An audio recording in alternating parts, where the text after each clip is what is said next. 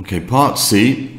Find the lower quartile Q1 of the weight of potatoes sold by Adam.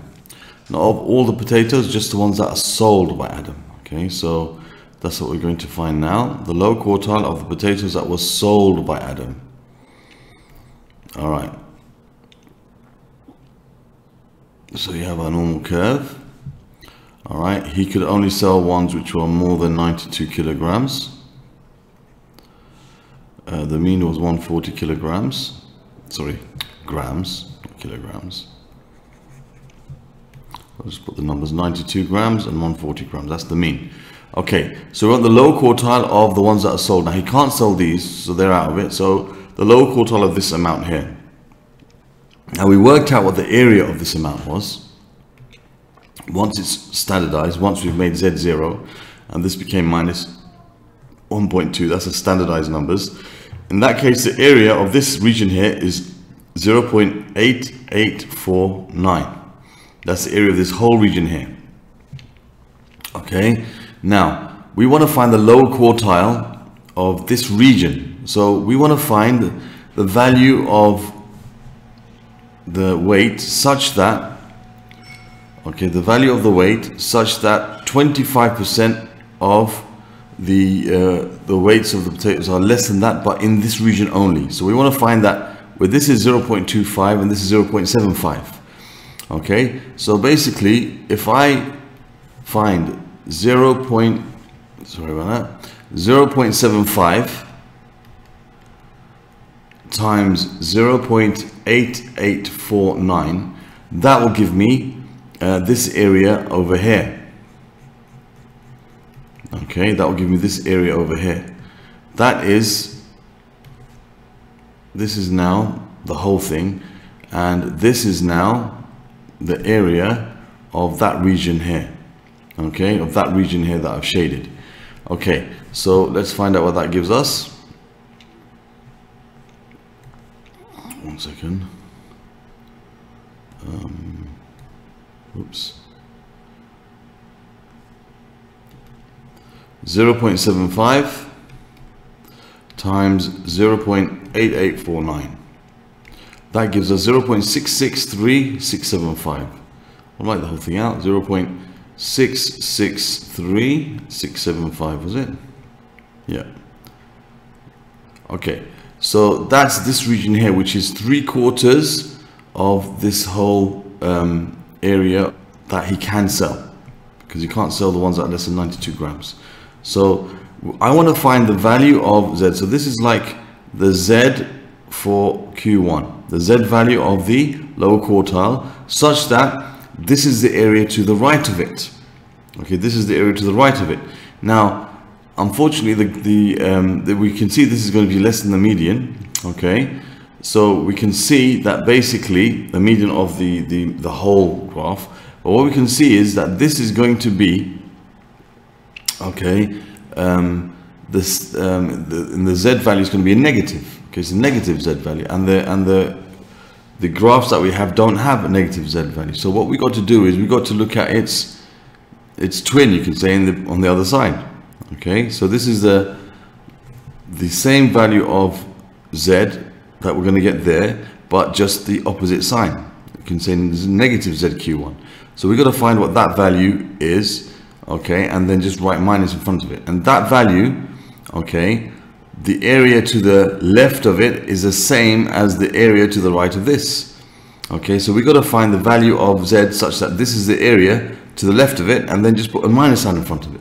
Okay, so basically what we got to find is we want to find the value, we want to find the value of Z such that Z is greater than the Z value of Q1 is equal to 0.663675, okay, which is equal to the probability that the value of Z is less than the negative value of ZQ1 will be that same area.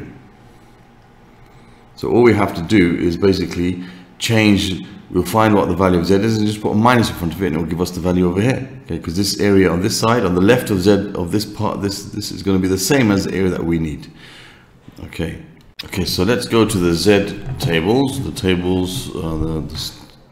the normal curve table, and look for 0.6636 for our area. We're looking for an area of 0.6636 and find what value of Z corresponds to that area. So let's go to we have to look at the area, and we're going to look at 0.6636, 0.6636.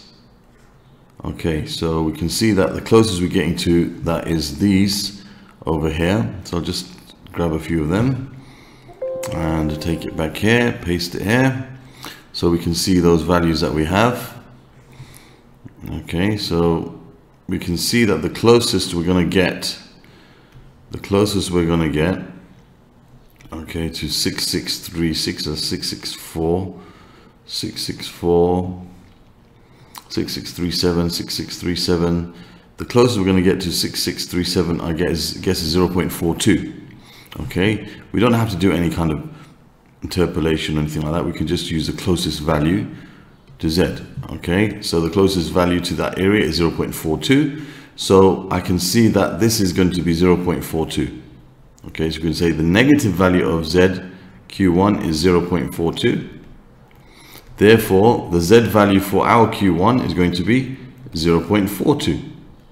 Okay, so now we're going to find the actual value of Q1. So we have to basically, this is how many standard deviations. So this is going to be negative 0.42. So we're going to find how many standard deviations. This is how many standard deviations is below the mean. We're going to find out what value it is.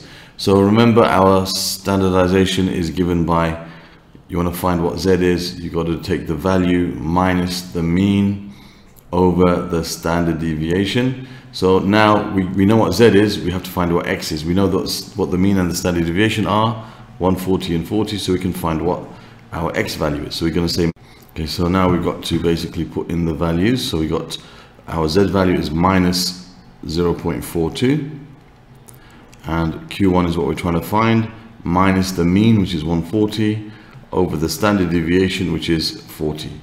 So our Q1 therefore is going to be 40 times minus 0.42 plus 140. Okay, so I'll write the answer here.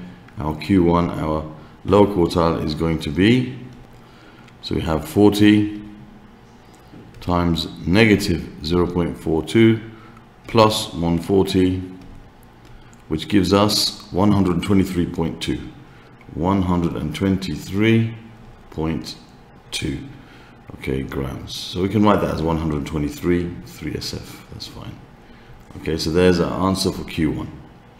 Okay, now that's the answer for part C. Now we've got to do part D.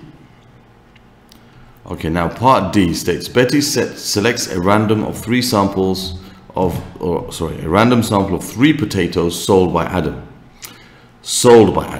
Find the probability that one weighs less than Q1, one weighs more than Q3, and one has a weight between Q1 and Q3.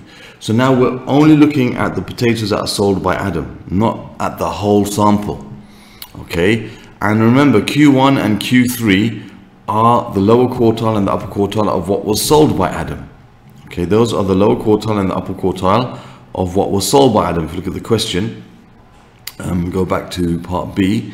It says the upper quartile of the weight of potatoes sold by Adam, not of the whole batch, and the lower quartile of the weight of potatoes sold by Adam. That's why we only looked at the part that was over 92 grams.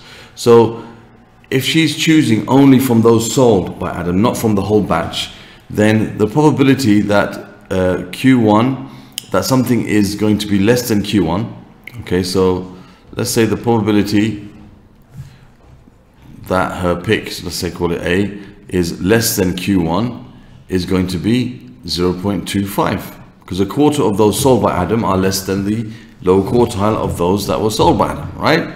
And the probability that A is between, the probability of that pick, her pick is between Q1 and Q3 is going to be 0.5, because that's like between the lower quartile and upper quartile, that's a half of the data in there. So the half of the data in there, okay? And the probability that her pick is greater than Q3 is also going to be 0.25.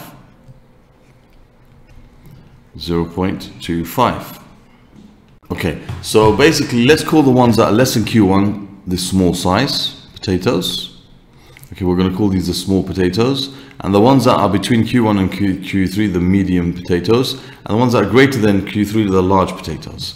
So she's taking as a random sample of 3 potatoes. So basically, if we look at all the different outcomes that could happen, she could either pick a small one first and then a medium one second, or a large one third, or a small one and a large one and a medium one. Okay, or she could have picked a medium one first and then a small one and then a large one. Okay, or she could pick a medium one and then a large one and then a small one, or she could have picked a large one first and then a small one and then a medium one, or a large one first and a medium one and then a small one. That's all the different ways she's going to have one of each, okay, picked. All right, so there's 6 different ways she can pick, okay, such that each one is different. Okay, one is small, one is medium, one is large, and all the different combinations. And the probability of picking in that way would be 0.25 times 0.5 times 0.25. They're going to be combinations of this, but there's 6 different ways, so you've got 6 different outcomes that will give you the same combination of having one small, one medium, one large in any order. So basically this will give us our answer.